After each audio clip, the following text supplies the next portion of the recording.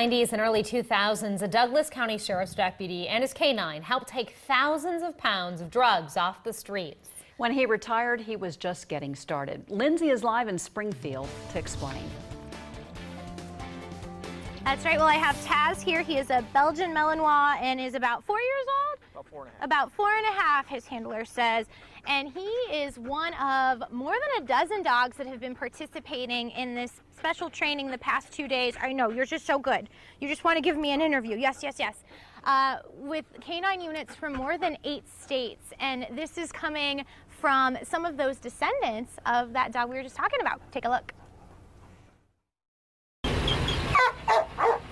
For Nika, Taz, and Rocco, fighting crime is in their Belgian Malinois bloodline. He knows the bites, and that's about it. Yeah.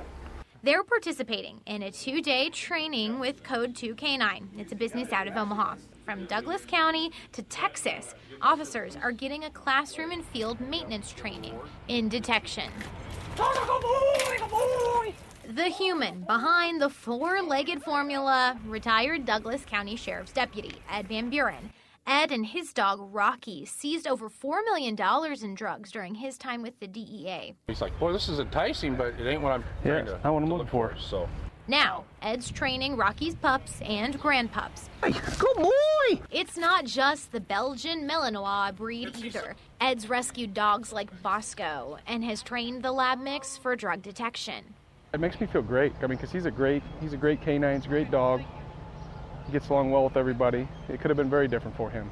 As for Rocky, this is video from last year. The 14-year-old is starting to slow down. He's no young pup.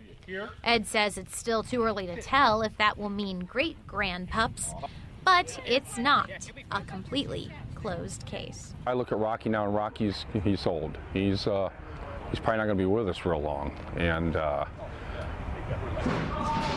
that reality, you know, starting to set in. So it's like, you know what? Like, I have one of his sons. I'm like, I'm keeping him. I love that resolve. I'm keeping him. So back out here live, Bosco, one of the rescue dogs that you saw in that story, is actually the first police K9 unit in Ankeny, Iowa in 15 years. So, and he's been doing really well there. So we are here with Brett, Bosco's partner, and then Ed, and you guys are going to kind of just walk us through what a typical training simulation is like when you are detecting for drugs. Correct. Yeah, we have drugs hidden on this vehicle and also on another vehicle over by the bus. And we hide them in various places to get the dog to be comfortable searching low, high, and also in small areas, wheel wells, that sort of thing. Great. So let's see him do it. How do we know? Because I was going to say, I know you chatted with my cameraman, but obviously Bosco doesn't know where it is. How do we know when he's detected something? You'll see a change in his behavior. Like right now, he's doing a pretty methodical sniff. Stay over here and come back this way. You'll see a behavior change when he gets in the odor. Go ahead and direct him underneath. See his behavior change as he's getting more and more intense. And then he should go into a passive indication, sit or lay. And a lot of the training that you guys were doing, it's right under there, has to do with like crawling underneath stuff.